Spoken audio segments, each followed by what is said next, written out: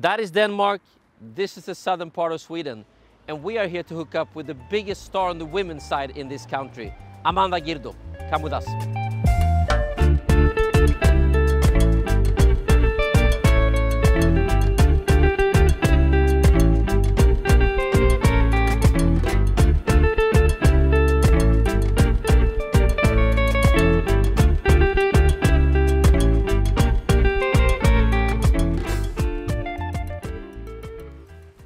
I don't know, Johan. I don't know why we're here. Is this the right place? Jesper! Amanda! What are you doing at the beach? What are we doing here? I wanted to show you where I grew up. Okay. Hi! Where are we?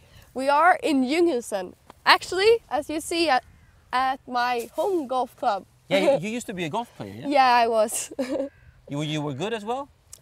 Yeah, quite good. I was one of the top players in my age. So yeah, it was good. But now, yeah, of course. But now, not so much. Okay, what are we doing today? We actually have to go because I have practice. Okay. Not golf practice. I have paddle now. Nice. I go with you. Yeah, just come along.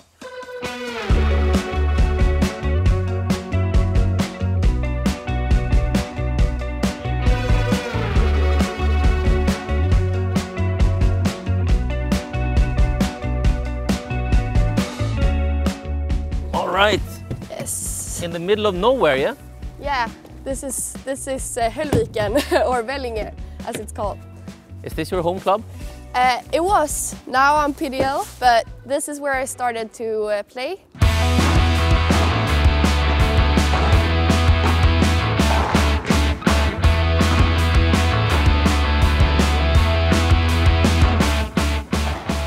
Why do you think she adapts so fast to this new sport? Well, there is a talent. Of course, she's competitive, but she has a good feeling for balls and eye and hand coordination. So even when she played tennis, our neighbor is a tennis coach, and he said like she has a fantastic technique only when she was 10.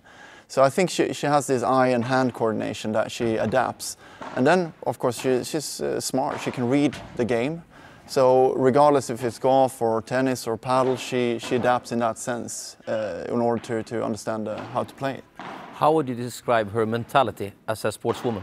Well, as she is in private life. I think that's the success of her, that she doesn't change personality on and off the court. So she is as she is on court, as she is private. So she's full of energy, full of speed, always a laughter, always something behind her ear. Pranks, whatever. So yeah, it's enjoyable. So it's great fun. So that's I think that's a big component in a success, that you can't change your personality. You have to be the one that you are, and then you have to make it work.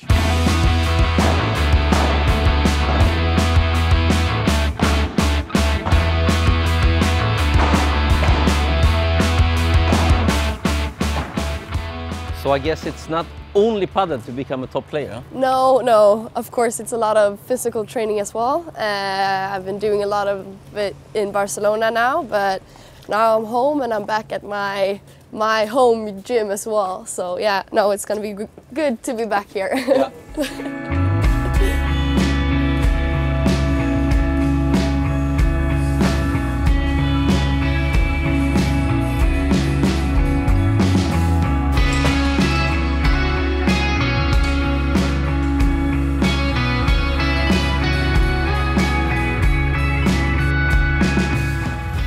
How much do you have to go to the gym? Is it on a daily basis? Yeah, once every day, like 6 times a week. Maybe have one rest day, depending on the schedule, if it's like a tournament week or if it's resting. Like now this week, I don't have any tournament, but I have next week, and I'm recharging and like getting my breath again, because I've been a bit sick. Do you enjoy it, or is it something you have to do? Yeah, I mean, it's something. I've never really been like a training person.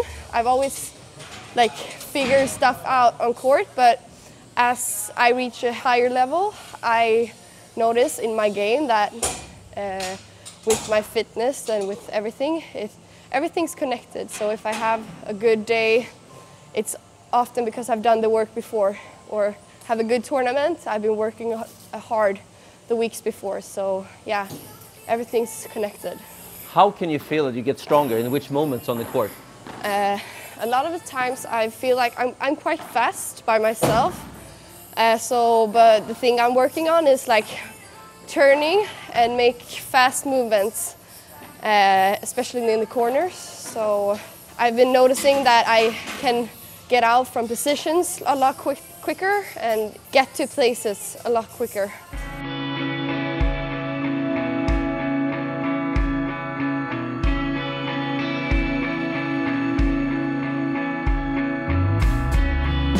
So this is your favorite place? Yeah, this is my little smultronställe in Höllviken. Have you set main goals for your career? Like big goals for the future? Of course. I want to become one of the best players in the world. I want to travel a lot. I want to become, make my ranking better, and just training a lot. But I think it's important to focus on what I can do right now to make that happen. So I have those goals in my head, but for me it's more like to enjoy every week of training, to enjoy every training, to always feel like I want to learn new stuff and everything. That's my biggest goal and my biggest I wouldn't say obstacle, but to feel like I do this for a purpose always. It's important and to like find the things that make me happy in this life. I think that's a big goal for me, to just enjoy and really live it. Where are you in 5 years when it comes to your paddle and your life? I think I will be in Spain still with the paddle and personal life. I hope to have studied something, but with my paddle I hope to play a lot of World Padel Tour, being the top name in the world, and just fighting every day.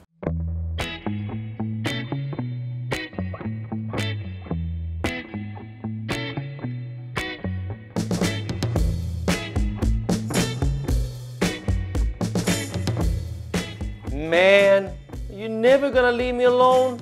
Jesper, paddle never sleeps. Come join us. You can still learn a lot by watching world-class paddle. Or we can even do some exercises that suits here in the hotel room or at home. For example, look at Tapia. Watch how easy he kicks the ball out. You can do it too. Yeah, you got a point. Maybe I should switch to backhand. Yeah. This life is perfect for me. I don't think we need any exercises, do we? Jesper, I never joke about exercise. Jesper, be quiet.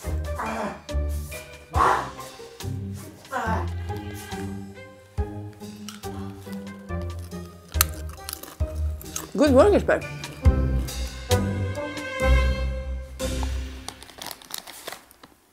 Thanks a lot for watching our show. I hope you love Padelocco.